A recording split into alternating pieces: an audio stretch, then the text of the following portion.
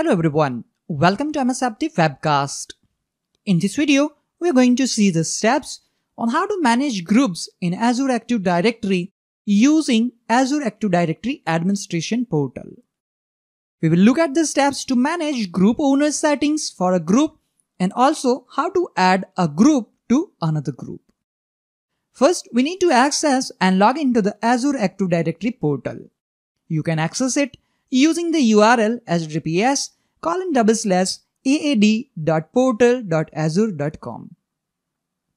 On Azure Active Directory Admin Center, under Favorites, click on Azure Active Directory. We are using the user account with Global Administrator role for this video. Under Manage, click on Groups. Azure Active Directory groups are owned and managed by group owners. Group owners can be users or service principals and are able to manage the group including membership.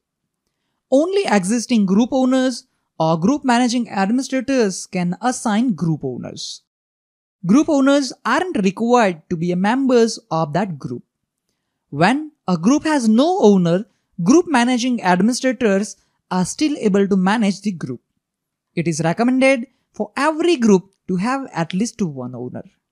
Once owners are assigned to a group, the last owner of the group cannot be removed. Please make sure to select another owner before removing the last owner from the group. We have two test groups for this demo, Test Group 1 and Test Group 2. Select the group for which you want to add an owner. For this example, click on Test Group 1. On the Test Group 1 overview page, click on Owners. On Owners page, select Add Owners. Search for and select the user that will be the new group owner. I'll select Test User 1 as an owner for this group. Click on Select button. Wait for the confirmation.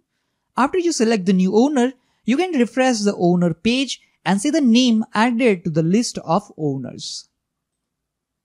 We can see Test User 1 is there. Using the same steps, you can remove an existing owner from a group. Let me select Manir Rakulia and click on Remove. On confirmation window, click Yes to remove the selected owner. Now we get the confirmation Manir Rakulia is no longer an owner for this group named Test Group 1. But still, this user is listed under owners. We need to click on Refresh.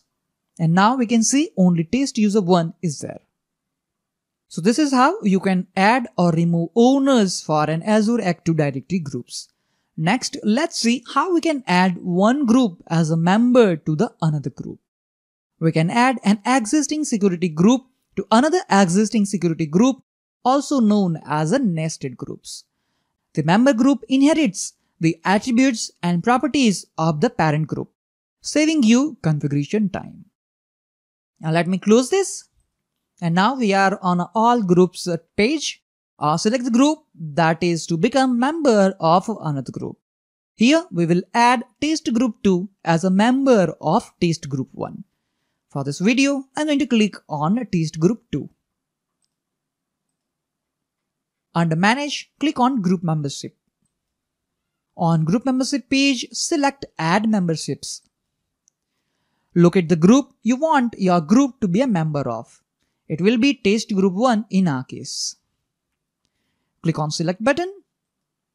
The Test Group 2 is now a member of the Test Group 1, inheriting all the properties and configuration of Test Group 1.